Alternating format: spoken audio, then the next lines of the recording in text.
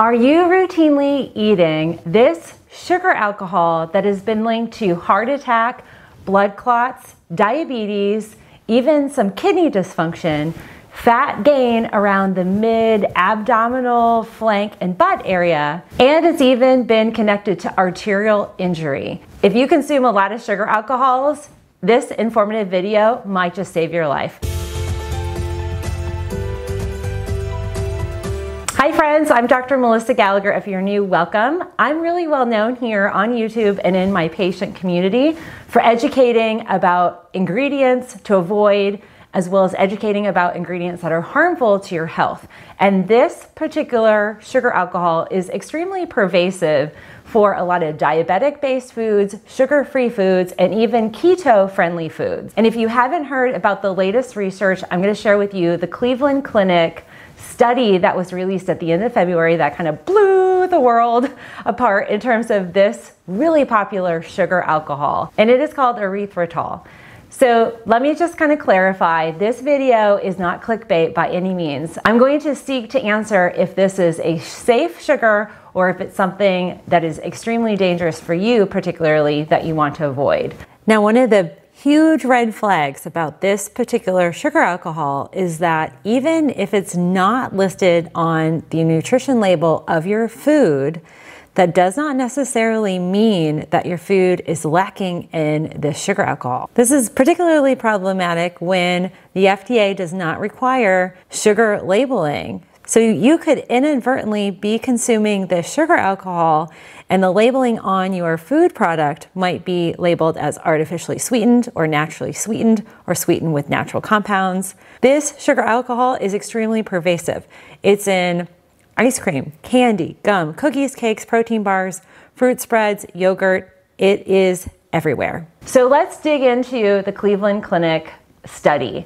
And it really delved deeper into the quantity of sugar that is being consumed by the masses. And when I say the masses, a lot of people are very conscious that sugar is not great for our health. It's actually harmful and kicks off heart disease and assortment of other degenerative diseases and is linked with a weakened immune system, gut imbalances, you name it. I know you guys are educated about that. With that, we're seeing alternatives to regular sugar, white sugar, brown sugar. We're seeing sugar alcohols.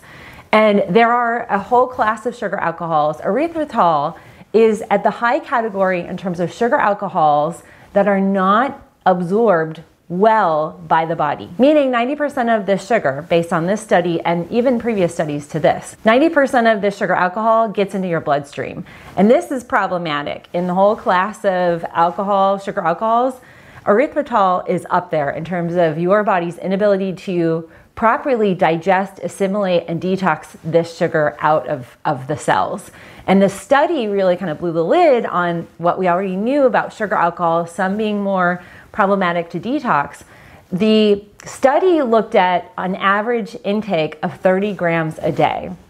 Now, most people, if you're on keto or doing diabetic and consuming erythritol, you're going to be getting anywhere from 3 to 4 grams per serving of a keto or sugar-free, sugar alcohol-based product. But if you eat 3 to 5 to 10 of those, or maybe you're using erythritol in your baking products, it might be higher.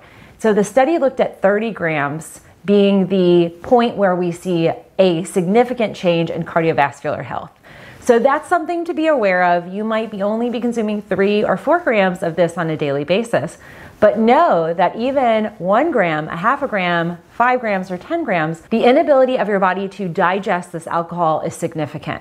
So whether it's a half a gram or 10 grams that you're consuming, that is going to be in your blood circulating. And the study shows it takes 2 days for your body to detox this out, that your max erythritol levels in blood serum, so serum blood testing, the patients in the study, they have high levels of erythritol.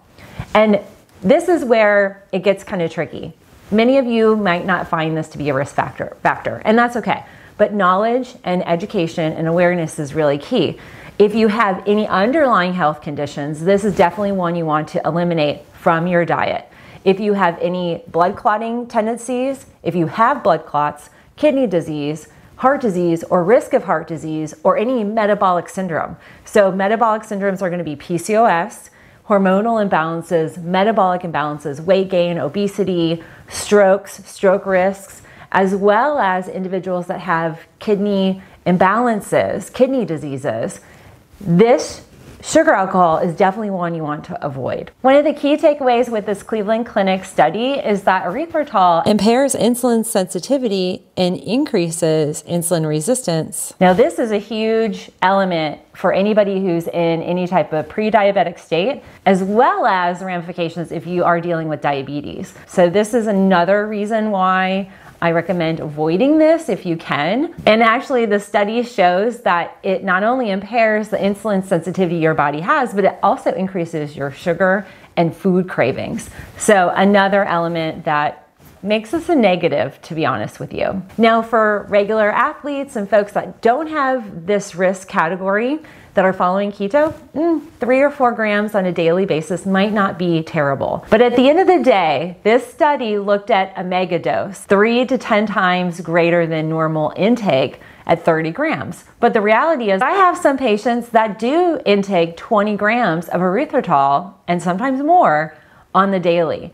And one of the things that we see, the study looked at the development, the blood-based plasma clotting development is extremely enhanced with this circulating sugar alcohol in the bloodstream. That the arterial risk, the arterial damage, the arterial injury to your vascular channel, your cardiovascular, your arteries, and even the kidneys, it's a huge risk factor. And in fact, folks were developing blood clots. They had greater instances of fibrin, which is the density, kind of the clumping in the protein density of the blood. And that tends to be where we see more blood clots.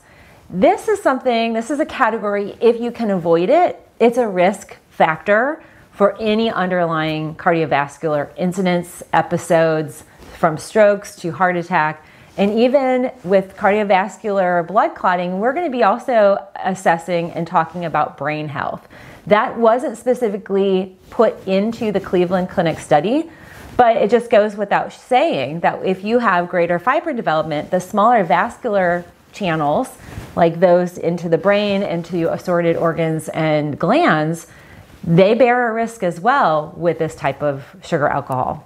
So I leave it here with you. Obviously, with any choices, you are in the driver's seat and you have responsibility for your own self-advocacy. But in my own life, we have completely eliminated this sugar. It wasn't honestly something I've been consuming at all. I'm not a fan of sugar alcohols. I'd rather go with regular plant-based sugar or honey or a date syrup.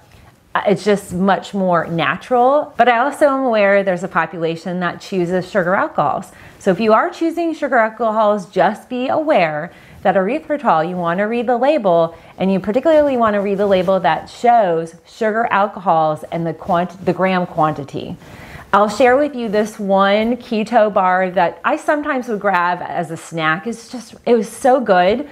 It had 3 or 4 grams of erythritol, and I am no longer buying those just because I have a risk factor, underlying blood clotting and stroke risks and heart attack risks that comes with my family, that I am choosing to eliminate all of my risks when it comes to cardiovascular incidents, episodes, and reducing blood clotting. So this is, I hope, really helpful. I hope it gives you an idea. In general, a 2 or 3 gram dose of erythritol every now and then is not harmful. What is harmful is repeated daily use that's getting up to that 30 gram dose that was the mega dose that was analyzed by the Cleveland Clinic study. But I do want to share with you, I will post all the studies about this sugar alcohol in the description box below. I welcome your questions, and if you're curious about other safer sugar alcohols, let me know and I'll do a video on that as well. So thanks for tuning in, friends. I always appreciate the opportunity to educate you on health and wellness, and I hope that if you are new, you'll hit the subscribe, give me a like, follow here, and become a part of our natural health wellness community. I'll see you on our next video.